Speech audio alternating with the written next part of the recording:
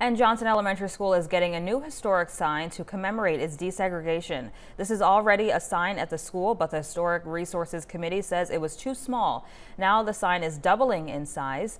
Dee Dee Smith, the chair for the Charlottesville Historic Resources Committee, says everyone should know about the school's history and its present.